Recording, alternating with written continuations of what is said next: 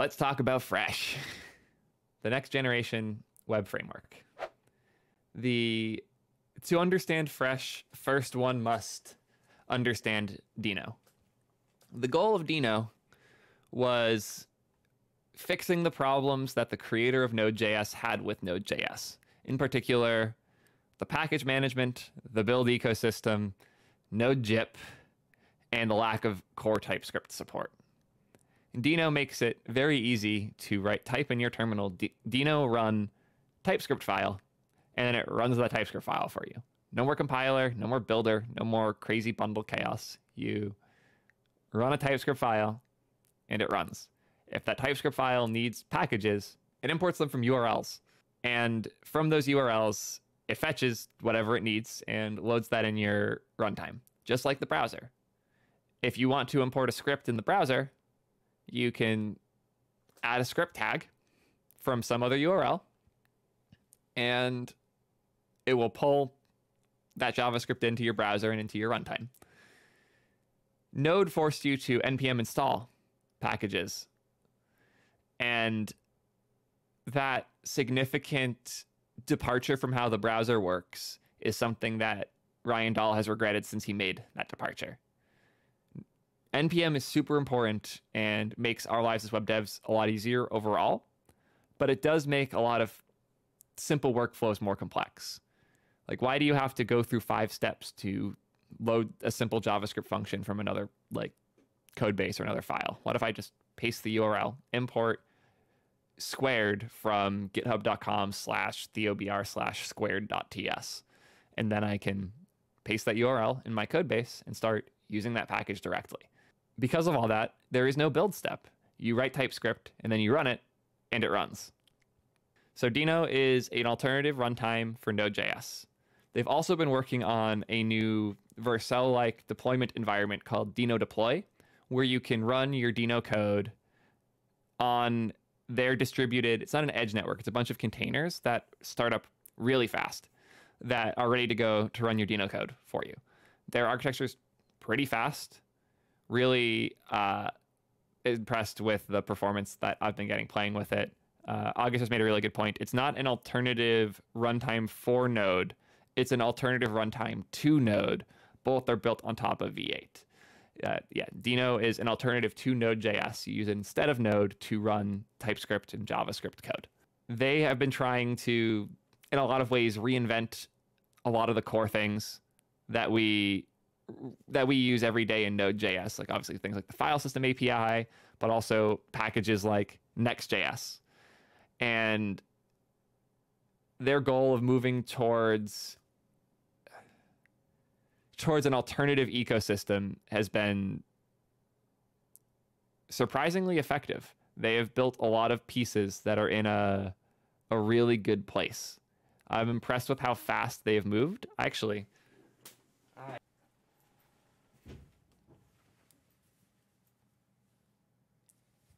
I'm OG as fuck.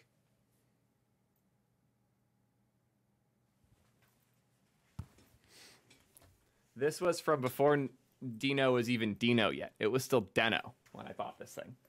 I was an OG supporter. Really excited to have the Node.js landscape challenged a little bit. And I'm really hyped with what Ryan's been doing here. Fresh is, first off, the acknowledgement that Deno does not have a framework for building websites that is comparable to, how do I put it? It's an admittance that you're not going to make Node.js run in, or Next.js run in Deno. Deno is a different enough runtime that it is unreasonable to expect a web framework written for Next.js to run in Deno. Because of that, they've had to build their own new frameworks. And because they're starting from scratch, they made a really good choice, which is keep it minimal as hell. And as you can see from here, most of the points here aren't things it does, it's things it doesn't. It doesn't have runtime overhead. It doesn't have a build step. It doesn't have configuration. And it doesn't have a build step or a compiler for TypeScript. It just runs your TypeScript code. There is a lot of things it by design doesn't have to keep it simple. And I'm really impressed with the performance that I've been seeing with it. The actual way it works, like ergonomically, feels like a hybrid of Remix and Astro, in the sense that it's bring your own client-side framework like Astro, where you're expected to, like, if you want interactivity, then bring in Preact, bring in Svelte, bring in the thing you want to do that with. Very Astro-y. But it's data loading patterns, it's routing strategies, and it's lack of templating system make it feel much more remixy. Where even in like the examples that it uses by default, it's Preact and JSX for the server and the client rendering. I think it supports other things. Right now it might actually only support Preact, but it's by design meant to theoretically support other things as well. So the syntax is interesting. You have to @JSX H. This is telling the Deno runtime that this file is using JSX and it's using H to interpret that JSX. H is a JSX and runtime interpreter that does a pretty good job of performantly letting you write JSX in your code and ship the JSX, but actually rip out like more traditional like JavaScript function calls at runtime. Preact does support, I don't know if it supports like a official JSX runtime, but this JSX hook, does it say what it's doing to keep it from having a build step?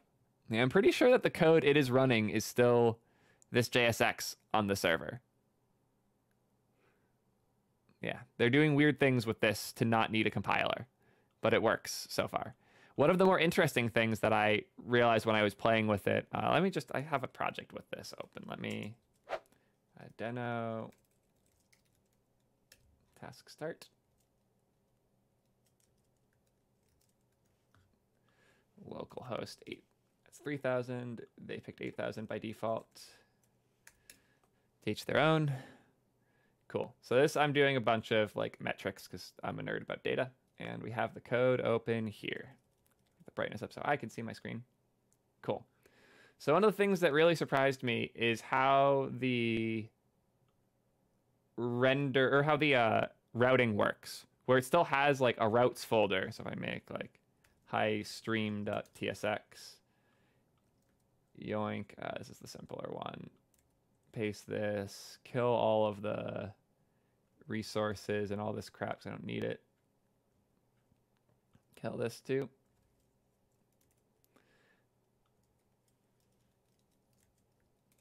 Div highstream.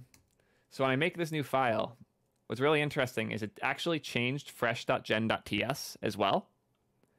It generates a file that is the manifest and like patterns for actually loading from your routes. NextJS does something like this, but it does it as a compile step, so you never see this code. Not only does Fresh not do this as a compile step and do it in front of your face, it actually expects you to commit this as a like build artifact and have this included in the build, which is actually really cool because now when I'm code reviewing, yeah, sure, I have like the folder structure I can see from there, but this gives you a very deterministic what is actually happening in the code that you can like read in code review and see the specific behaviors that your file and folder placement have incurred on your code base. Let's play with this because there's some cool stuff here. First, we have this like basic counter component. Y'all have seen one of these before. Let me quickly go to the highstream.ts page. Here's the highstream page.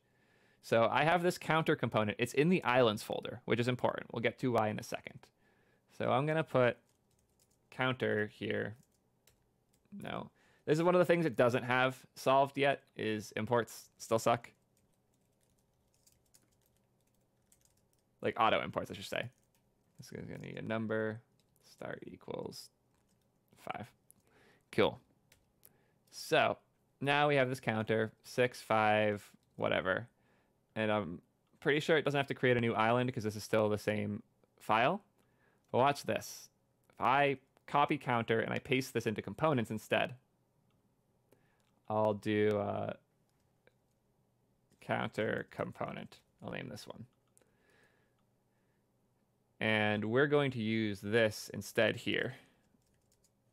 Start equals 10, so we can tell the difference between them. And duplicate this. This one doesn't work. Why does this one work and this one doesn't? The reason is because anything that isn't in islands never gets to the user. Only island exports JS.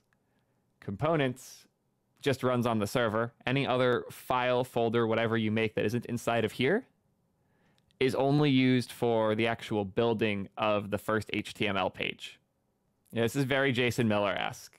Good shout out to Miller. For those that don't know, Jason Miller is the creator of Preact, and this is very much like encoding his way of thinking, and I'm excited to see how people are going to use it for stuff. You can see, since I put that somewhere other than islands, we didn't get an export for it here. Theoretically, I could modify this file and brute force it to import from that other place and make it dynamic, but I don't care to. I understand how this works. I like the concept of this. What's the advantage over Astro? The ergonomics around JSX, primarily.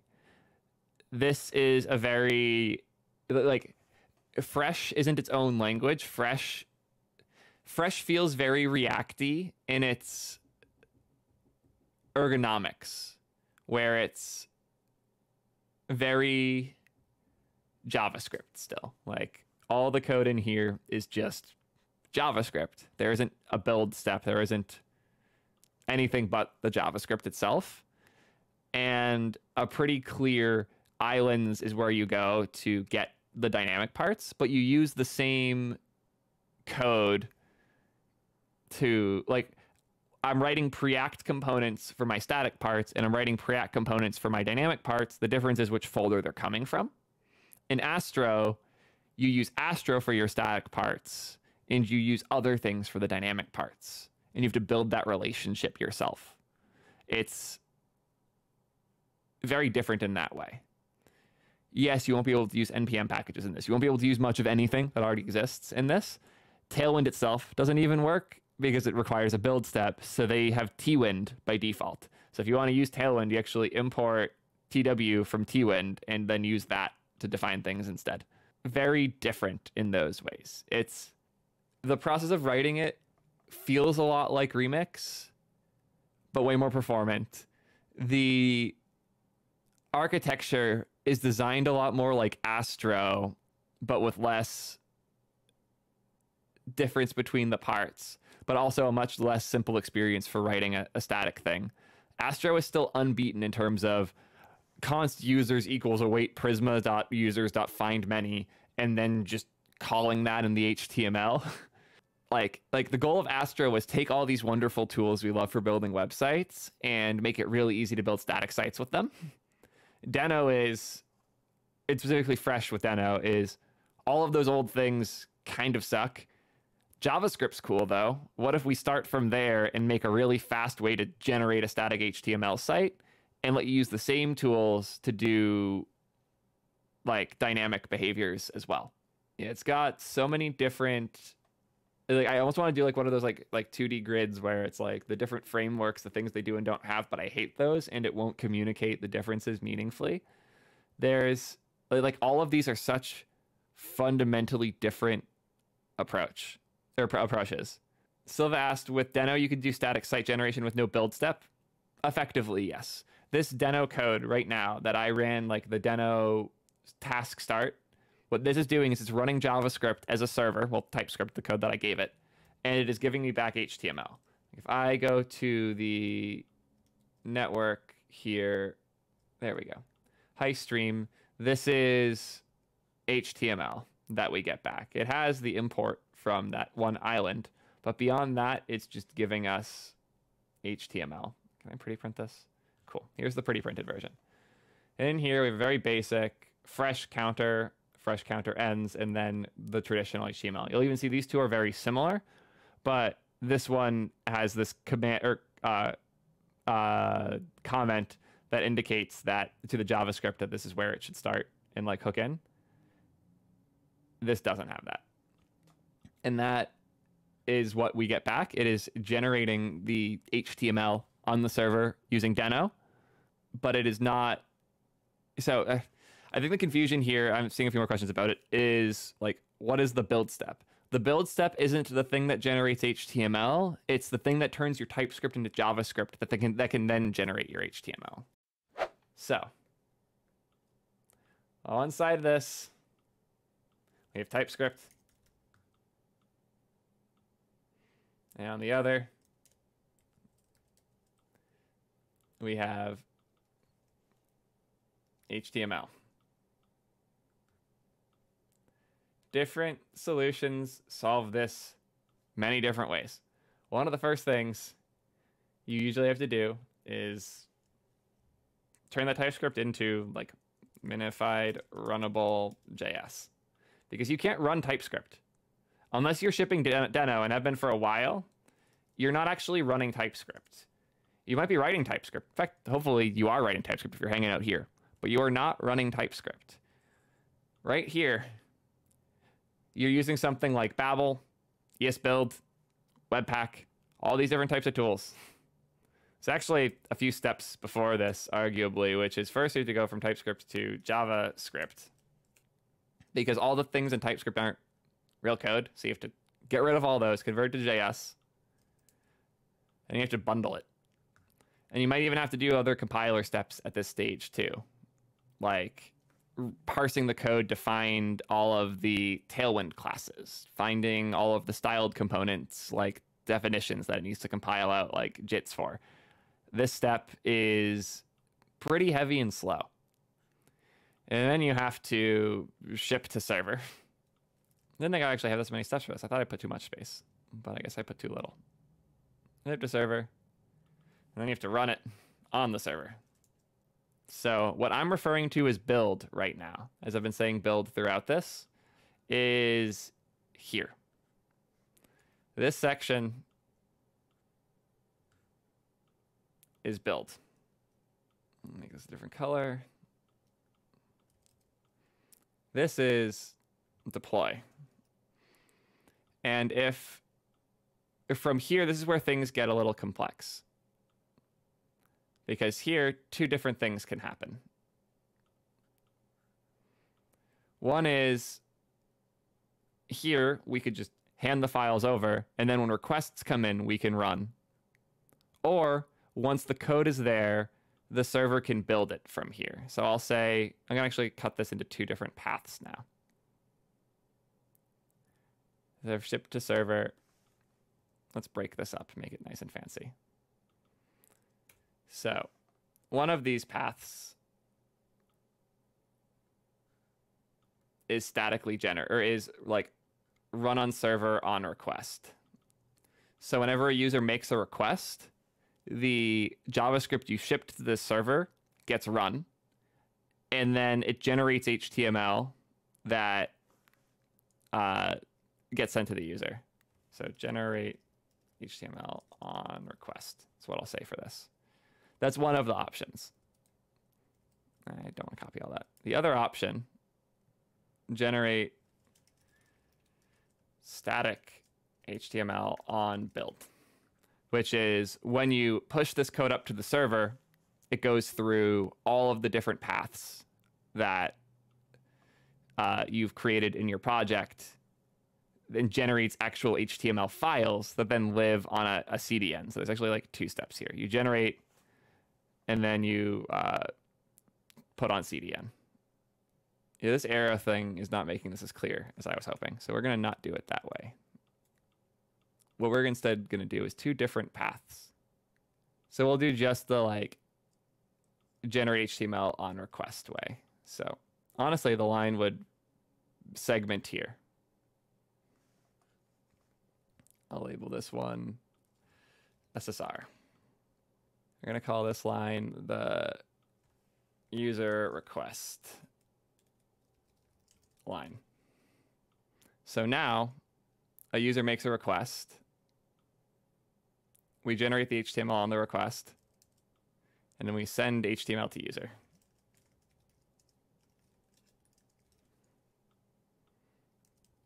And then the user's at the end here, where they get the HTML. User gets HTML. Cool. So now we're going to do the thing that everybody's getting confused right now, I think, which is, I need to shift this over left more, keep it lined up, which is the SSG, static site generation. So the difference here is right here, actually, is when we ship to the server, we're not done. We put this new blue box here, generate. Oh, what the hell? There we go. And this generate step is the big difference. And then when the user request comes in, return cached HTML to user. And the user ends up getting the HTML way faster because this generation happens way earlier.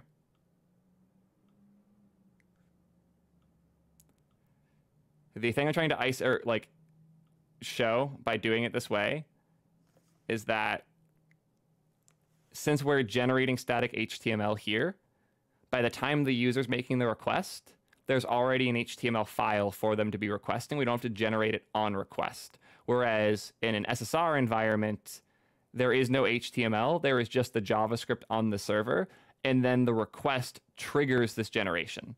So I would actually have to put this here to be accurate.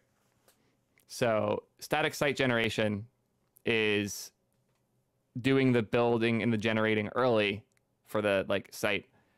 SSR is doing it here. And this is not build, to be clear. We're not building anything on either of these steps. We are using our built JavaScript to generate HTML. And that is a generation step that in Fresh occurs on request because there is no build step. So if I was to copy this one once more and call this Fresh, there. That's the difference.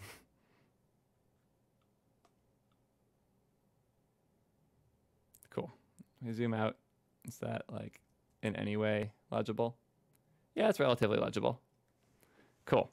So the big difference here that I'm trying to highlight is there's none of this build stuff that creates the JavaScript that you ship to the server. It's just what you ship to the server. And then you generate requests then. But there's no build that occurs here. You take your TypeScript, you send it to your server, and when a request comes in, HTML is generated.